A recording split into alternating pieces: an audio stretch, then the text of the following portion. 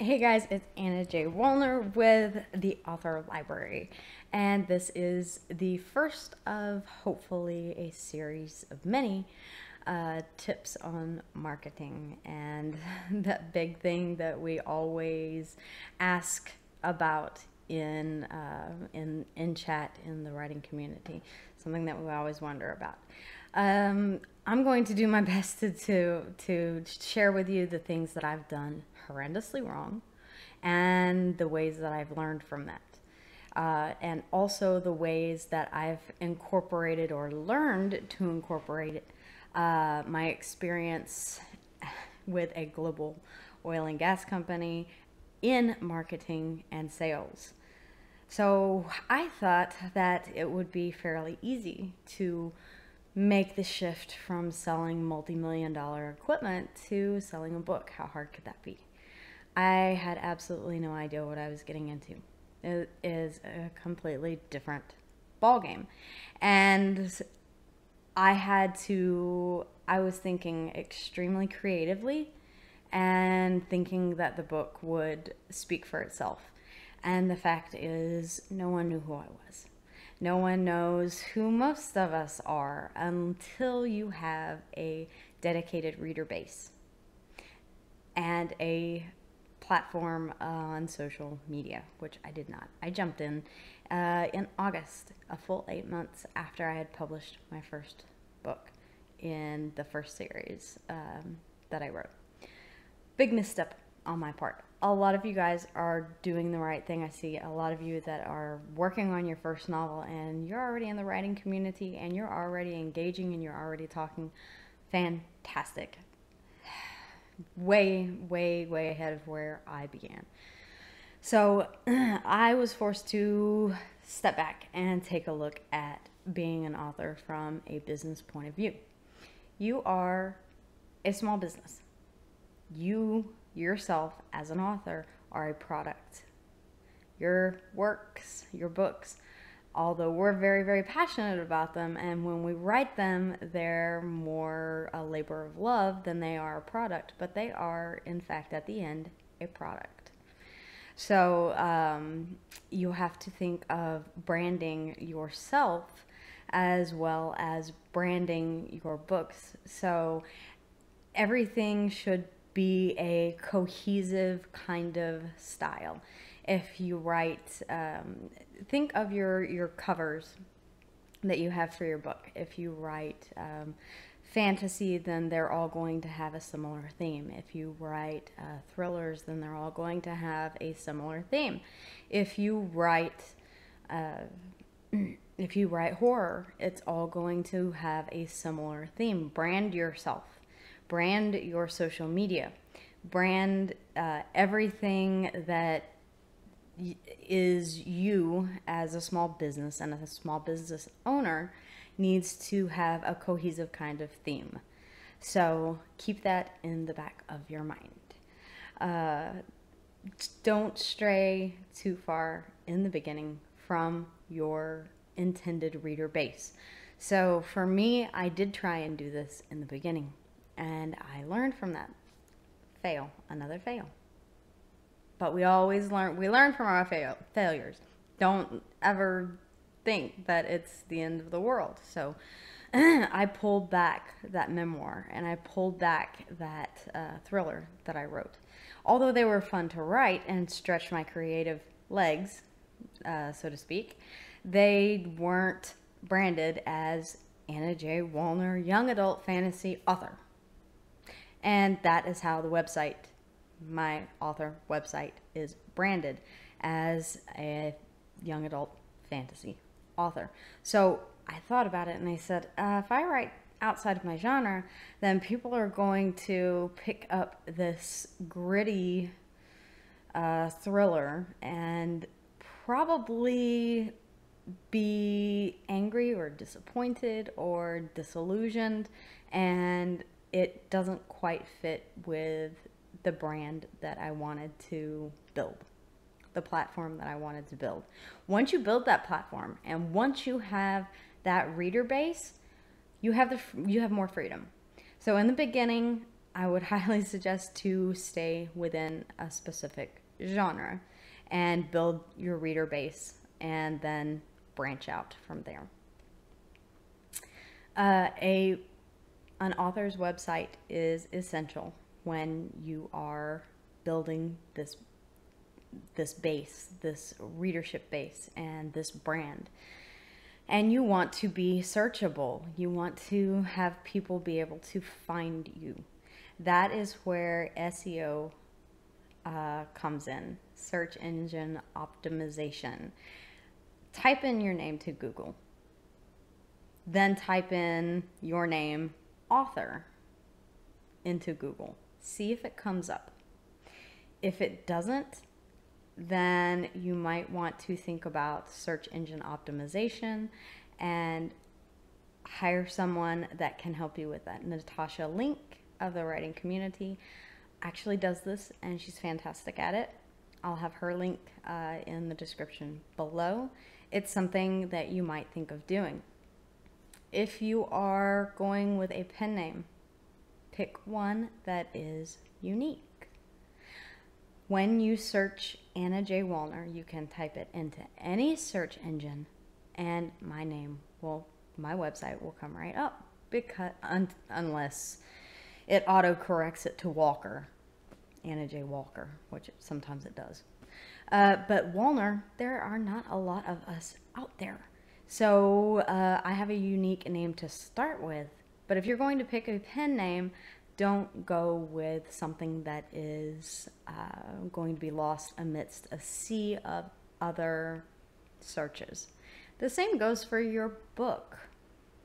When you're thinking of a book title, especially for your first book, don't make it something like See Jane Run, because you're going to be lost in a sea of books. People are going to have to do a lot of work on Goodreads or on Barnes & Noble or Amazon or any other search engine or book site, whatever, to find your debut novel.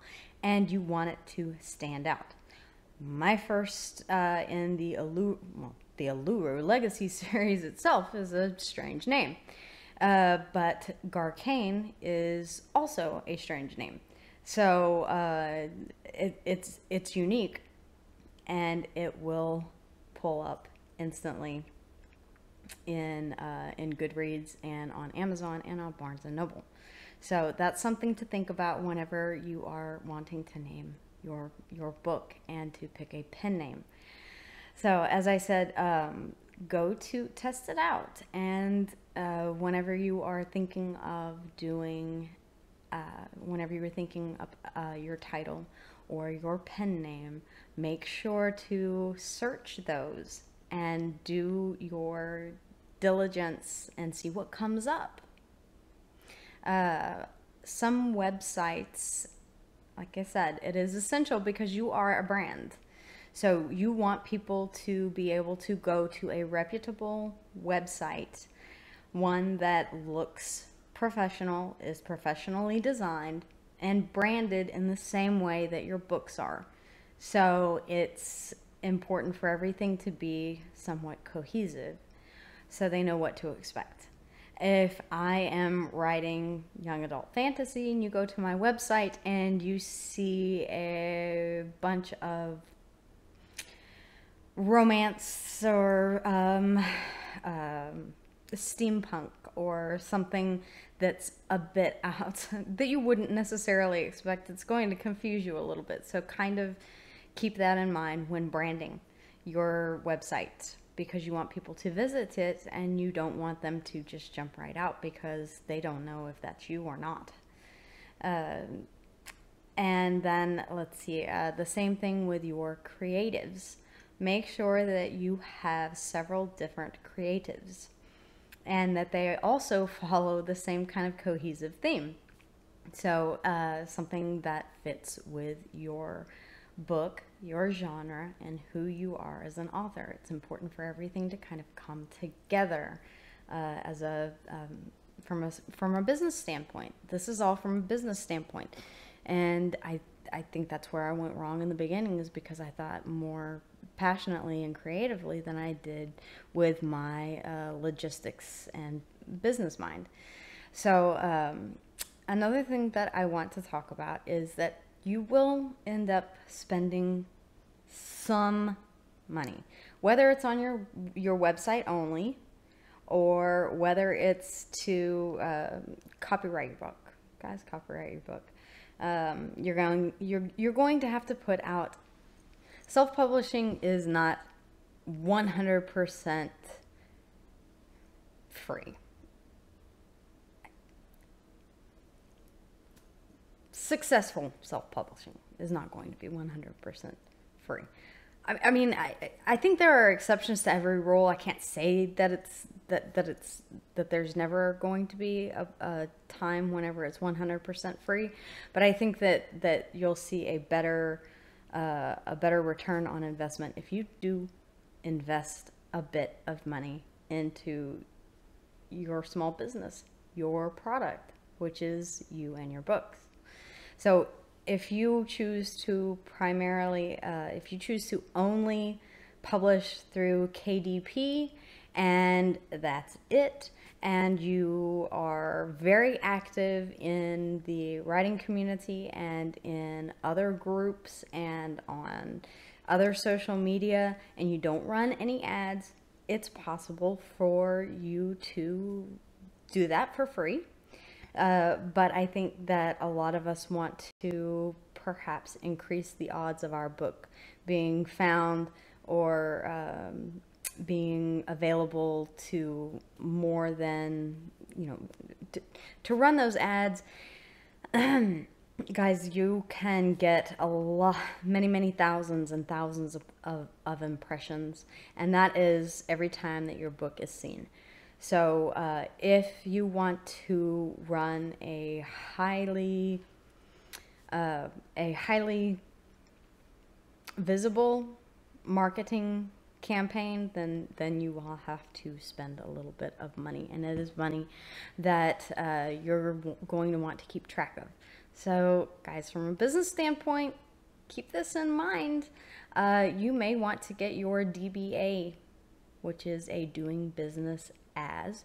Every state, every county will have their own way of doing this. It's completely up to you, but it allows you to become a sole proprietor, which means that you can claim business expenses, marketing and advertising, these sorts of things as a business expense. So that's one thing to think about when you are creating your company, your small business, which is you. The next term that I want to discuss is ROI. You'll hear me talk about this later in other segments when we get into what marketing platforms there are available. It means a return on investment. So you have an investment. So you invest $25. What are you getting for that $25? It may not be a book sale, but it may be 10,000 people that see your advertisement. It may be 25 people who are drawn to your website. It may be 1,000, 2,000 people who see your book trailer. It may be your return on investment is different for every. It's what you consider value.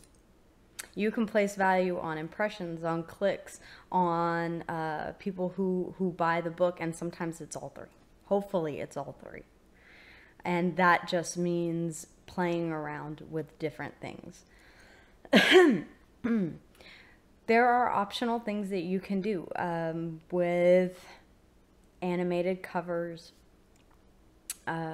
your book trailers if you choose to have one made. Now, I happen to have the experience to do that myself.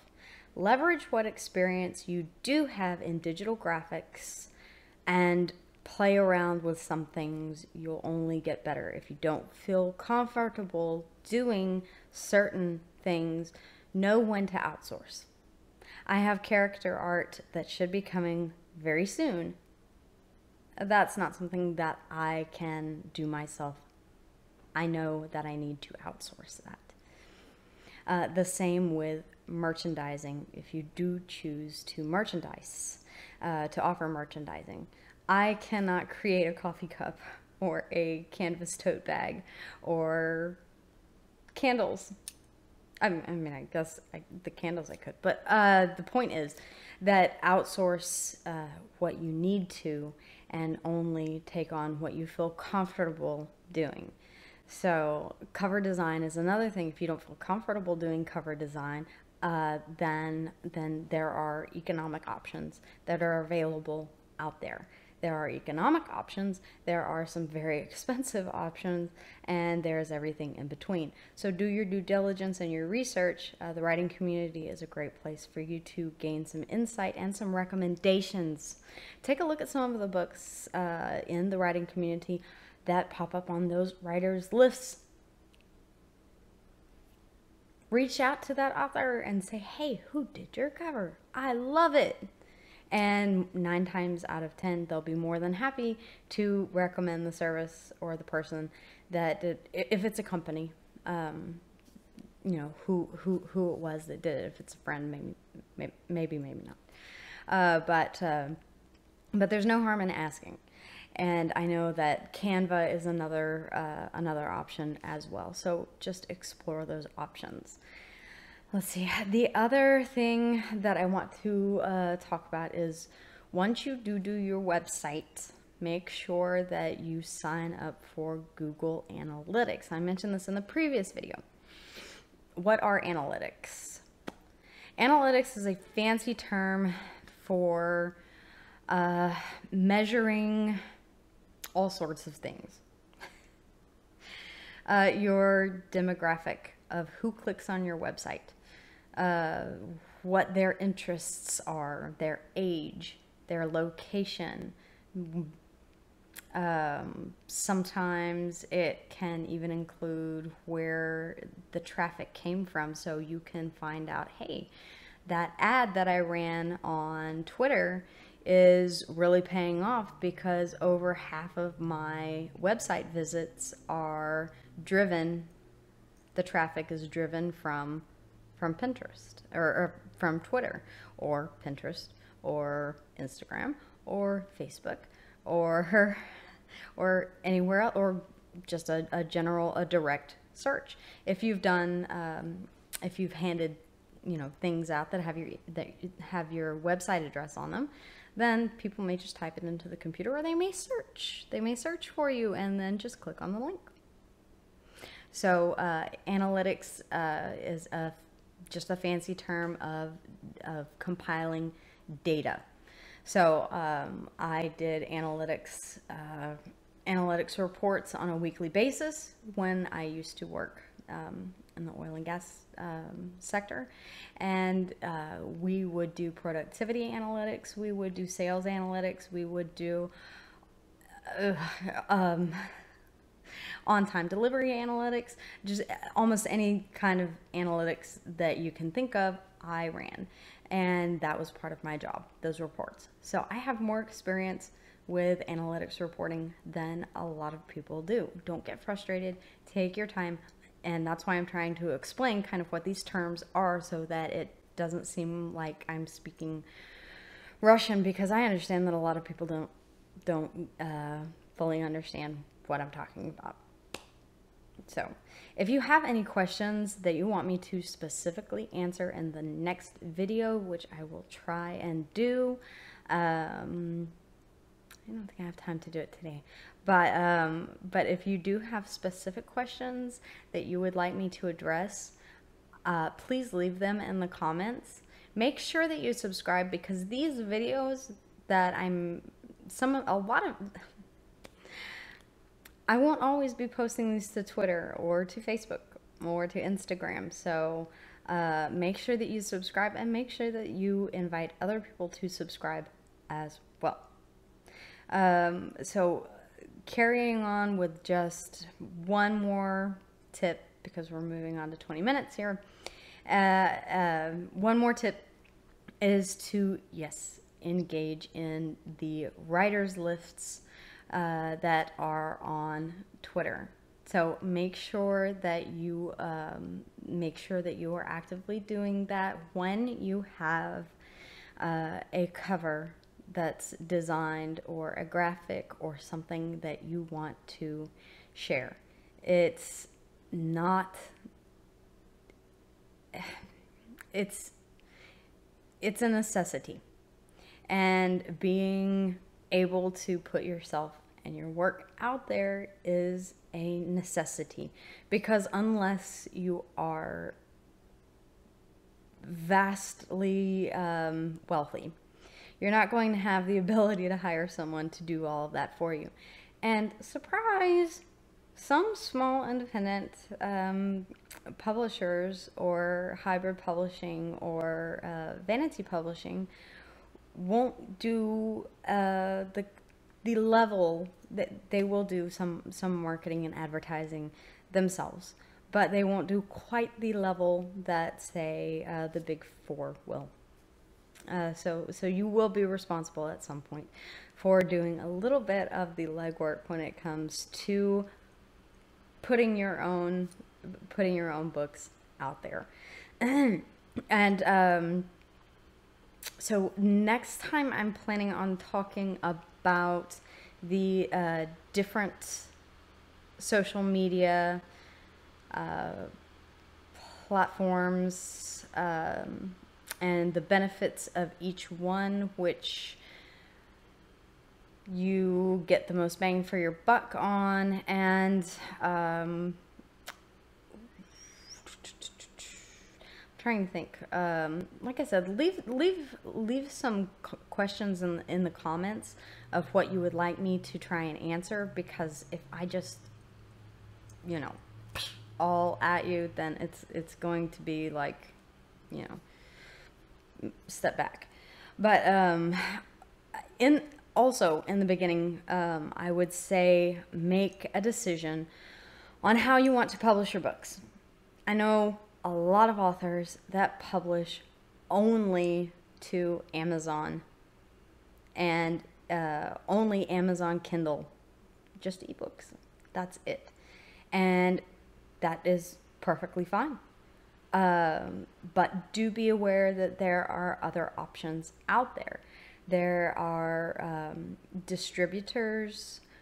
We'll talk about that next time. I think that's a good one for next time, is determining how you want your book to be found, and how you want it to be published, because there are many different options that are available now, thank goodness, in this day and age, where we have options that we can explore as independent authors. If you are truly independent, if you're not with a publisher at all, then there are many different options out there for you to consider, and I will tell you some of the pros and cons about what I have had to go through in my journey, and then hopefully you can share your feedback as well if you've chosen to go with any of those companies. At any rate, again, please do, if you find this video helpful, let me know. If you don't find it helpful, let me know what I can improve on and what you want to know more about, because I am just making this video because I see everyone wondering about your marketing plan and what it takes to successfully market a book. And I can tell you only what I know that I have done wrong, and what I have now tried, and it is a process of trial and error. I don't have hard and fast manual for you that is going to make you a best-selling author. If anyone has a course that says, follow these 10 steps and you will be a best-selling author, don't believe them, because every book is different, every author is different, every budget is different. So keep your expectations in check. Realize that if I spend $6,000 on marketing in a 6-month period, that most likely I'm going to have greater exposure and reach a larger market than someone who is spending $200 or $500 in that same 6-month period. So just keep your expectations in line and don't go over budget. Make sure that it